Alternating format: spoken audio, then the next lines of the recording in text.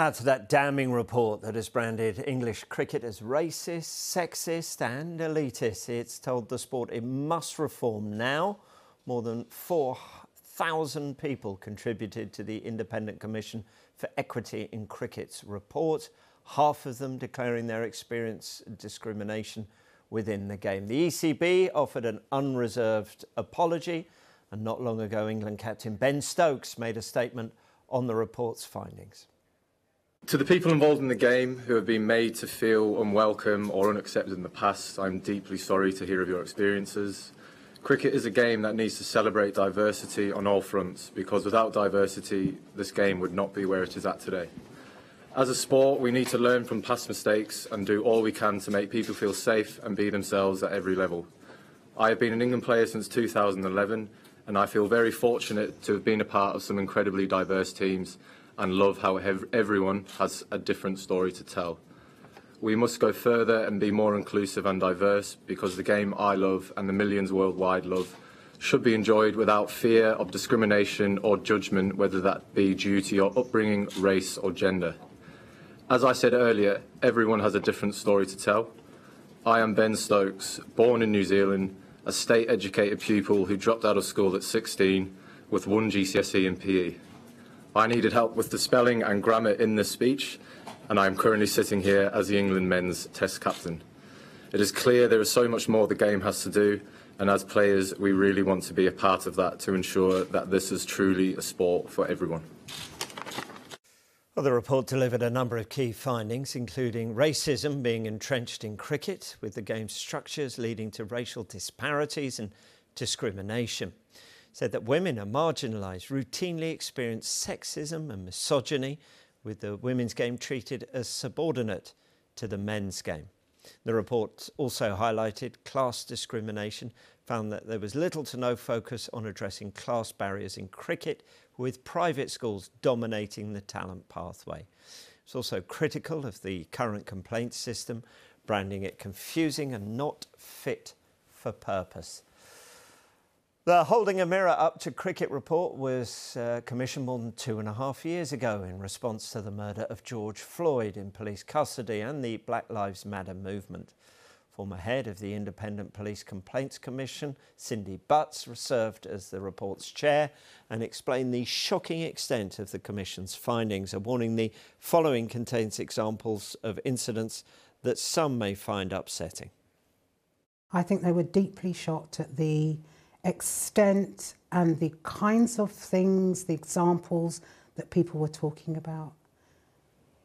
Former Muslim player who had alcohol poured over him, bacon sandwiches thrown at him, young black girl in the talent pathway who at the age of 15 was told by grown men to go back to where she came from, called the N-word.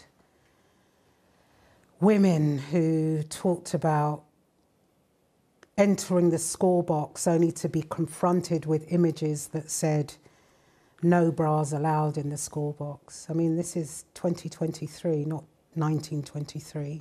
They were shocked. And dare I say, I and my commissioners, we were shocked too. This isn't just about interpersonal discrimination. This is also structural. So we found what we were surprised to find, which was the inextricable way in which private schools are bound up with the talent pathway within cricket.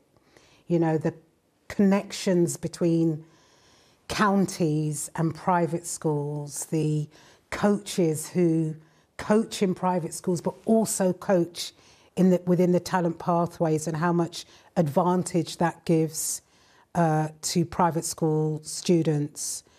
You know, the fact that there is so little access to cricket in state schools. And some of the discrimination that is class-based, we were surprised to hear of as well. 50% of people who responded and said they faced discrimination talked about discrimination, often white respondents, discrimination based on their class, being called peasants, separated into teams of chavs and public school boys. Cricket needs to accept the stark realities that this report reveals. And I think if it does that, and I'm hopeful that it will, I think there are many people within cricket who work hard, who want to see positive change. I think if it takes the opportunities that this report represents, I think it can get to where it wants to be, which is to be inclusive and to be a sport for all. Well, the findings of the report prompted the ECB to apologise. Their chair, Richard Thompson, told us it was shocking to hear what people had experienced. On behalf of the ECB, on behalf of the broader game, we certainly apologise to anybody that has felt excluded or discriminated against. And reading those lived experiences clearly was very shocking to read what people have experienced in a way that they should never have had to have done. These things exist in all sports. Cricket was brave enough to show real leadership and commission this report in the first time. No one asked cricket to commission this report. This is why it's taken 2.5 years to bring this report about. Sometimes when you look in the mirror, there are things there that you don't like the look of, and certainly we need to address this now. We could look back or we could look forward. I think now we have a predominantly independent board. The structures are very different to the structures that existed then. I think we can focus now with real optimism and our ability to bring about real change. When I became elected 10 months ago, I made a very clear and unambiguous recommendation that I wanted cricket to become the country's most inclusive sport. This report, I think, will help that happen now. It will accelerate that change, where I believe cricket reaches communities that no other sport does. That should be our superpower and not become a weakness. So I believe now that we will really go about that change with real gusto. Is this English cricket's biggest day of shame? I don't know. I mean, I think it's the start of a new beginning, and I think we will use this report to create the start and the all-inclusive game that I certainly want for English cricket. And you can read through the full findings from the report online. Scan this QR code on your mobile device and it will take you straight to them.